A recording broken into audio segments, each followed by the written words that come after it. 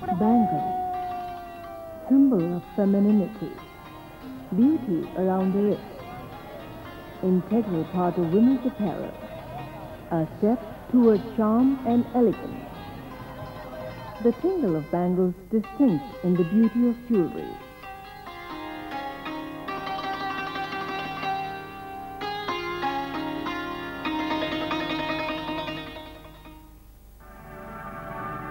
The earlier period of human civilization is known as the Stone Age. Man used to consider women as slaves, kept them in bondage, handcuffed with shackles on their feet. It was women's perception of beauty which transformed these ugly symbols into means of adornment.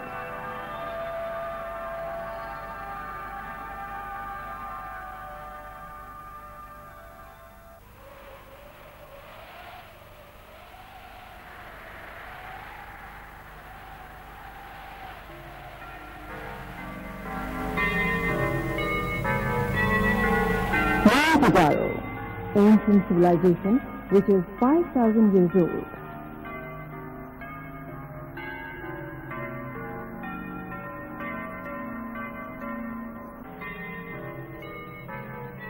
From its relics, bracelets, armlets, and bangles were discovered.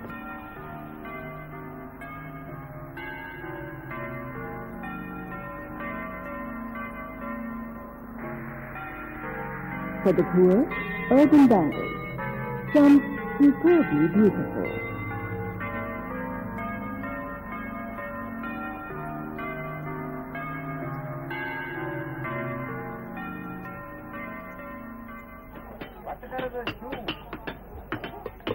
Then came the Metal Age, and bangles began to be cast in metal.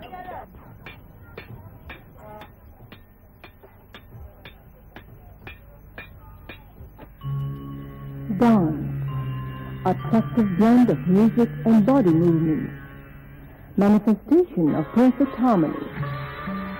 The Dancing Girl of Mohenjo-daro, a unique masterpiece. All the elegant charms of art embodied in this bronze statue.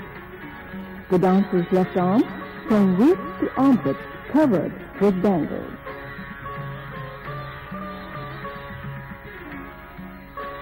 In films, even today, bangles are worn in this fashion.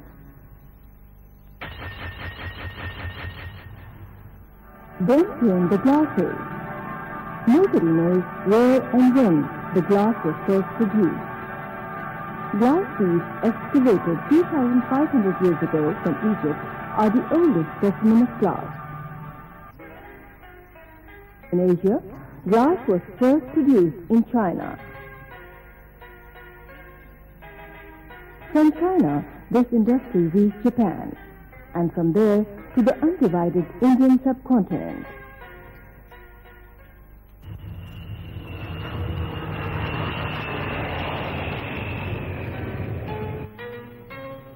Islamabad, picturesque and beautiful capital of Pakistan. About 35 kilometers to the north of Islamabad is Taxila. Once a center of Buddhism. The earliest specimen of glass bangles in the subcontinent were found here about 400 years BC. With the passage of time, the shape of bangles changed, sometimes in the form of armlets, occasionally as bracelets, or even having yet another shape differing only in form.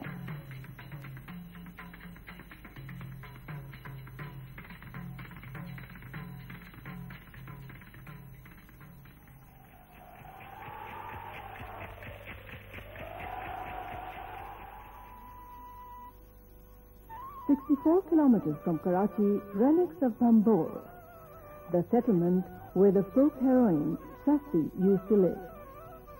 From Bambor, specimens of glass bangles have been excavated, which date back to between 5th and 13th century AD.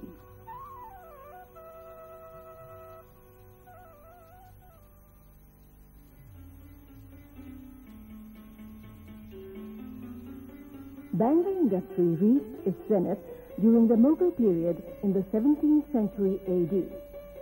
Ladies of the royal families of that glittering era used bracelets studded with diamonds and other precious gems.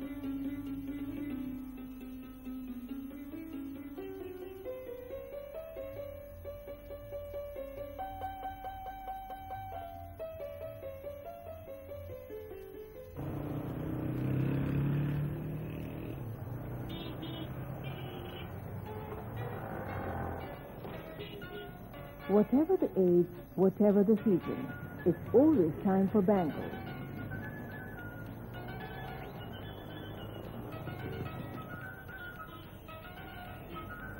Women folk wear all kinds of bangles.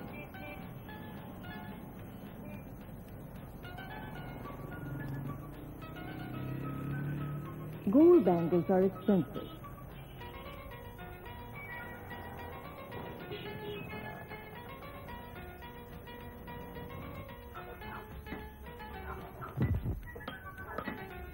Casting silver and gold bangles is a delicate art.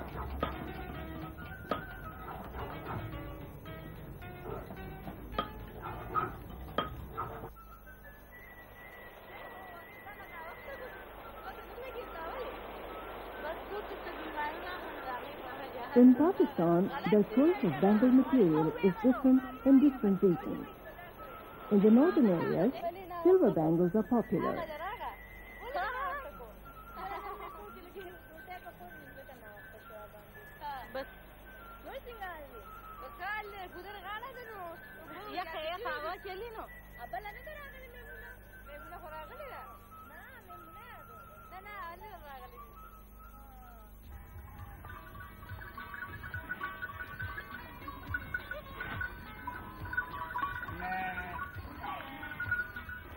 In the type of Balochistan, the style of embellishing arms is entirely different. Here, usually, metal bangles are used. Their exquisite motifs are something to be seen.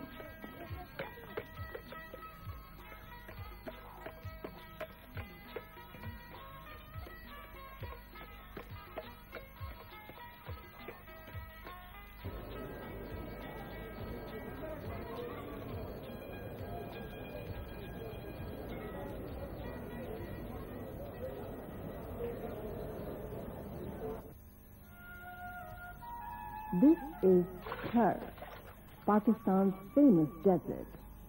Women of Thar can be identified from their plastic bangles. They call them bahi, derived from the word ba, meaning an arm. If a woman is wearing bangles from her wrist to only her arm, she is married. Unmarried girls in Thar wear bangles up to their elbows.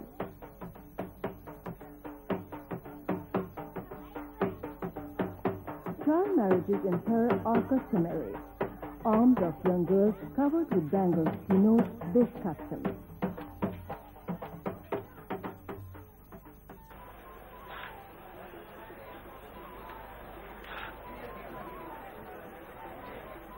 Settlements in the outskirts of the desert are centers of bangle industry.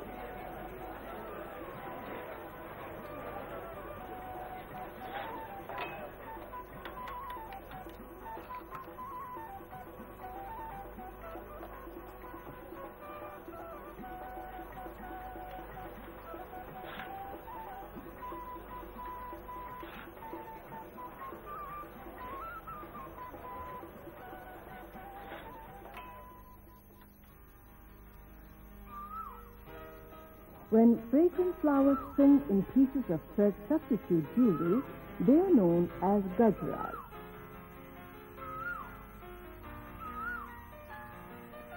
Glass bangles are loved and admired by both rich and poor women.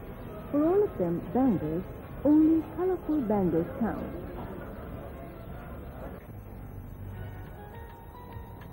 Hyderabad, the largest center of bangle industry in Pakistan. It is called the City of Bangles.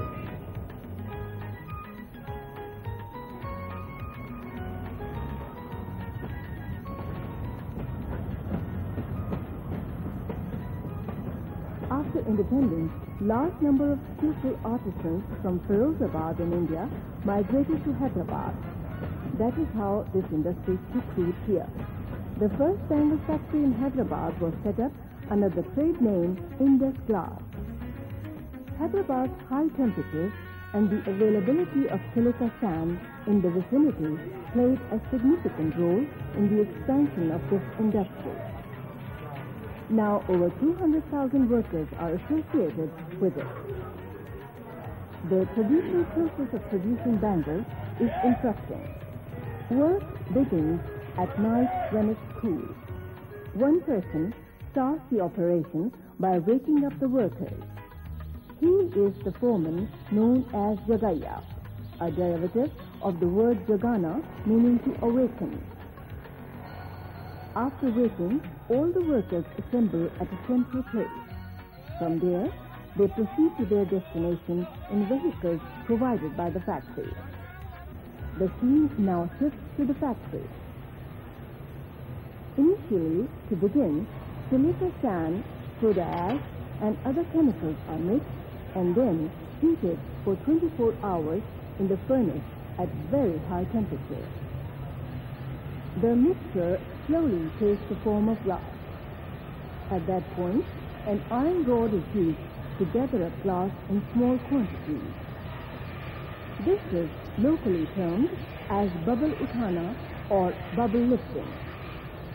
On this bubble of glass, now more glass is gathered from the furnace by the gatherer, locally called the galiwala. The gathered glass is handed over to a skilled worker, locally called loam maker, who is also known as a paramaker. He gives the desired shape to the gob or loam and also determines the end product. The gob or loam now travels to the reheater or shikaya, who imparts uniform heat to the now cold gob of glass to its correct viscosity for final going into coils.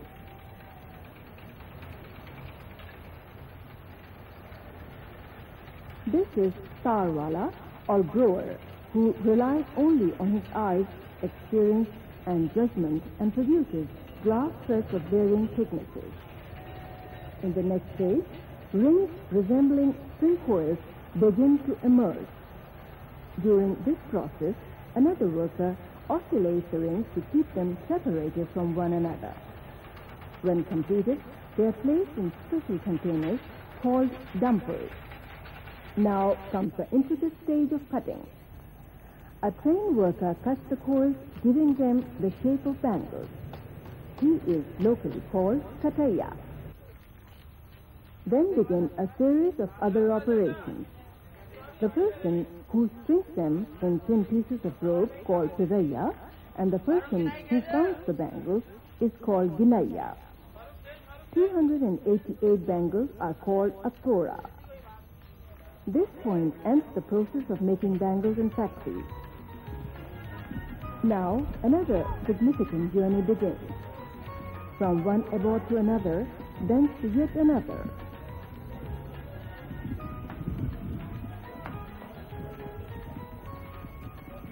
So far, bangles have not yet taken their final form. For this, women take over.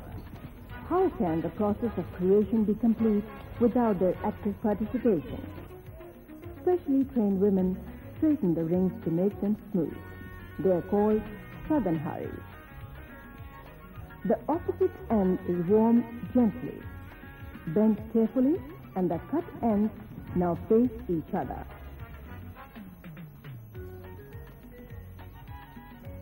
Another worker who joins the two ends with great care called juraya. Bangles, though ready, have yet to go through another important stage, that of adornment and decoration. Using a whetstone, attractive designs are created. The greater the designing operation, the costlier the bangles.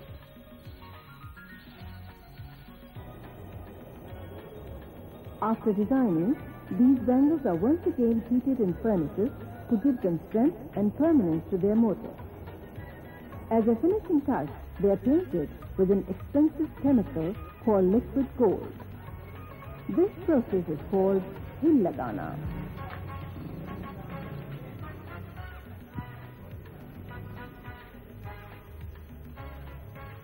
After this, the bangles are heated once again in the furnace to make the golden chemical sparkle.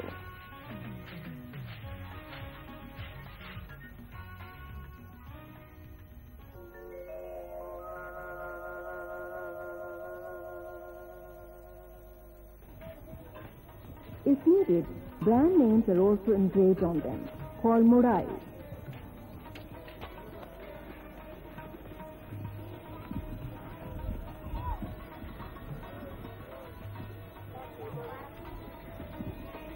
Before leaving the factory, one tora contained 288 bangles. Now, 22 dozen bangles are packed carefully in one packet, also called a tora. During the entire process, despite all the care taken, many bangles crack or break. To compensate for this loss, factory owners add 24 extra bangles.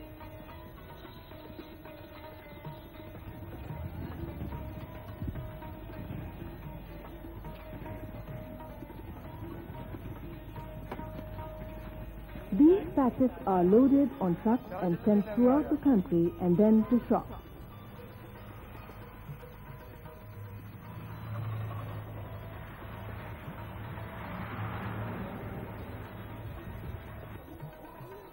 From there, they are sold to women of all ages.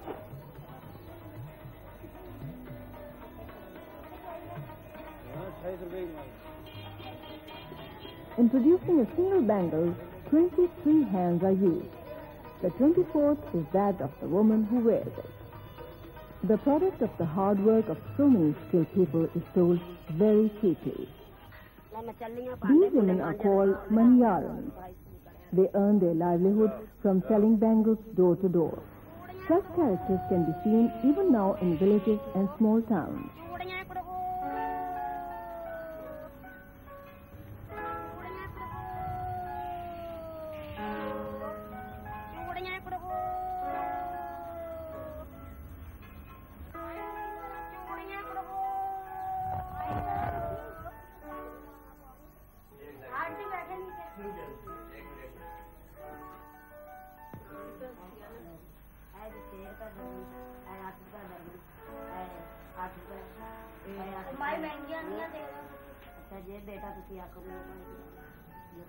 There was a time when bangles were only available to women at their doorstep. They would assemble around maniyarans to pick and choose. But now, there are shops to sell bangles.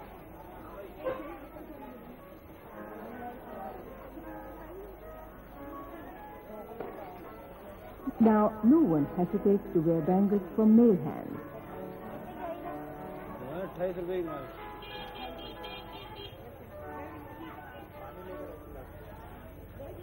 In the past, there wasn't any special season for bangles, but now there are several. Every new set of clothes has to have bangles in matching colors.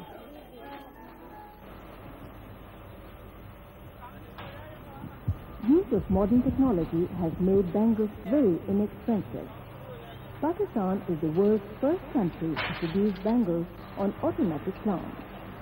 The person responsible for this is Azhar Siddiqui. In this process, a desired thread of glass is made to fall continuously, which is taken up by the machine where spring coils are produced. The unique process imparts both engraved designs and metallic luster colors continuously, all in one go, saving all the intermediary hand processes. This enhances the production by 300%. Thus, only 4 workers instead of 24 are needed, giving a faster and completely uniform production.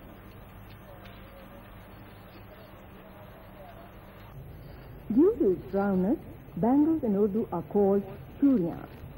This word churi is also used for many other objects. For instance, a circular twist or for rotation of a machine. A gramophone is also called a churiwala baja. special variety of tight-fitting pajamas are called churidar pajama. This type of turban is called churidar pagdi.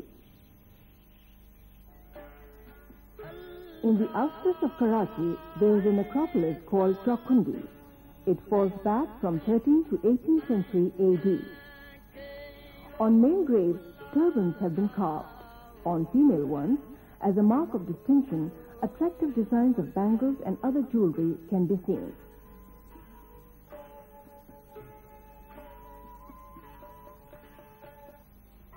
Along with modern techniques, bangles are still being produced in Pakistan using traditional skills. Using firewood, lumps of glass are melted. Molten glass is then rolled around on metallic cylinders called khalboos to give it the shape of bangles. The best feature of such bangles is that they are without joints.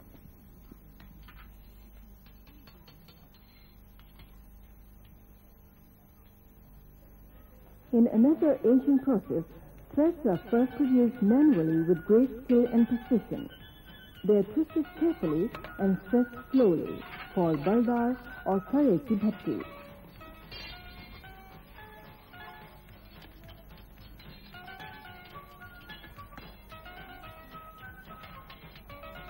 According to the size and circumference of the bangle, thread is then cut. After heating in the furnace, it is rolled around on metallic cylinders.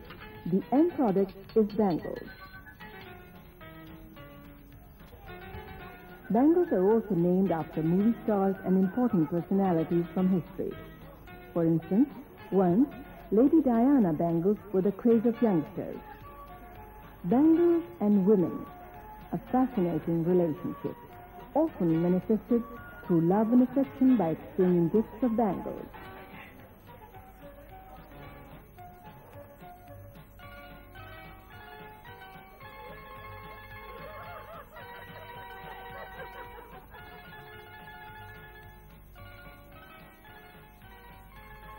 To assess the depth of their love for each other, young girls often play an interesting game. They braid bangles in a particular style. The greater the broken piece in the hand, the greater is the love for the friend. In the process, if someone is hurt and drops of blood ooze out, it is considered an evidence of the strength of the bond of love.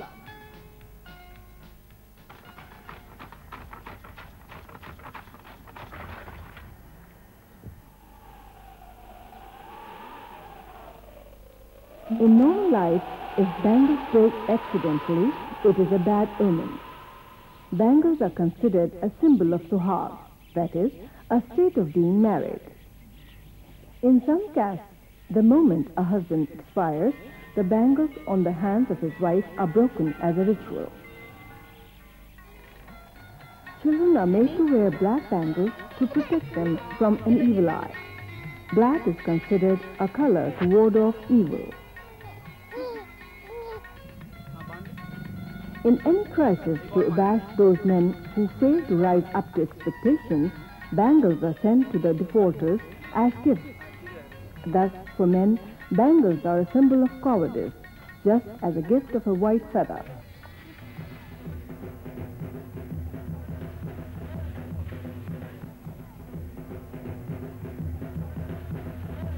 Bangles engulf rural life with color and gaiety.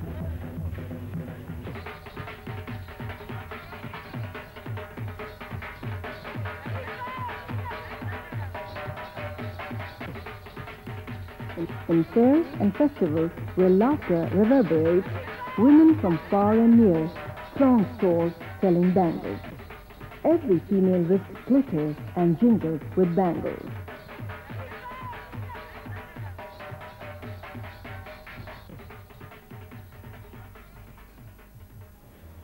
In the East, the concept of festivity without bangles does not exist.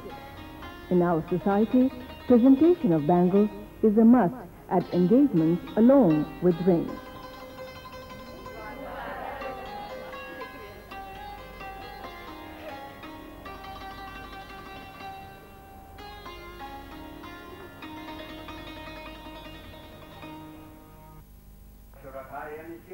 और अगर किसी चीज की तरफ The great Muslim festival after the holy month of Ramadan is Eid al-Fitr, awaited eagerly for months.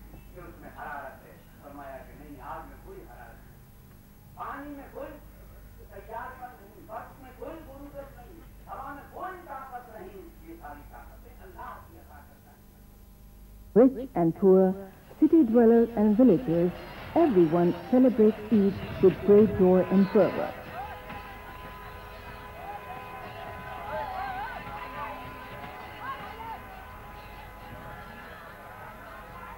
Eid, new bangles and women are closely linked and are inseparable. The night before Eid is known as Chand Raat, meaning the night on which the moon was sighted, heralding the festival the following morning. In bazaars, in stores, wherever you look, floods of multicolored bangles are all around. Those who are engaged receive bangles, henna and other gifts from their in-laws. On that sparkling night, bazaars are filled with festive crowds. In some large cities, there are markets exclusive for women where the entry of men is barred. On that exciting night, women come out in thousands, especially to buy bangles so that they remain intact on Eid with all their beauty and luster.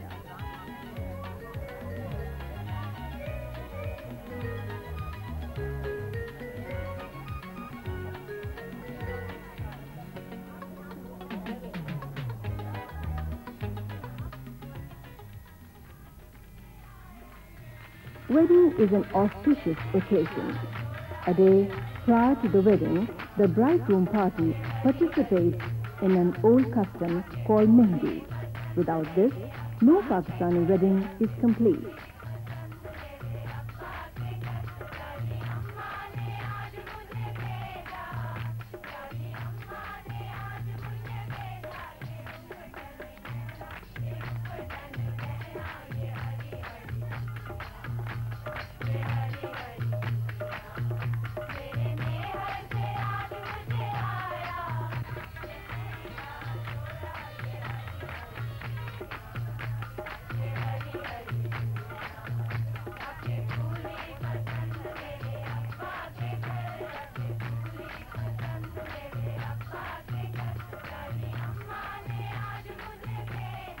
The bride is adorned by green bangles, traditional ornaments, and a sparkling yellow dress.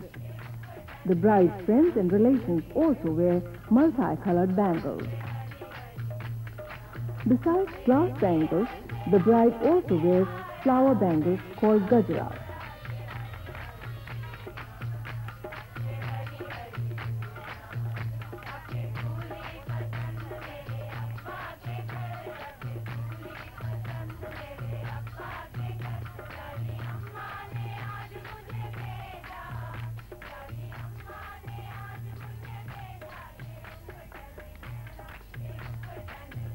On the day of the wedding, the bride is dressed colorfully and adorned with all requisites which make her look gorgeous. In this adornment, gold and glass bangles occupy a distinct place.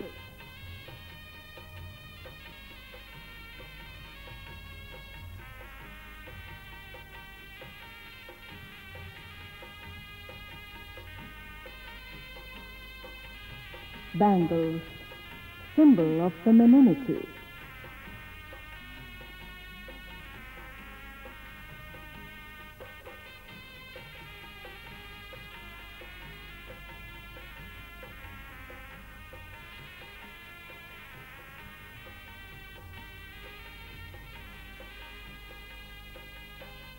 Bangles, auspicious omen of happy married life.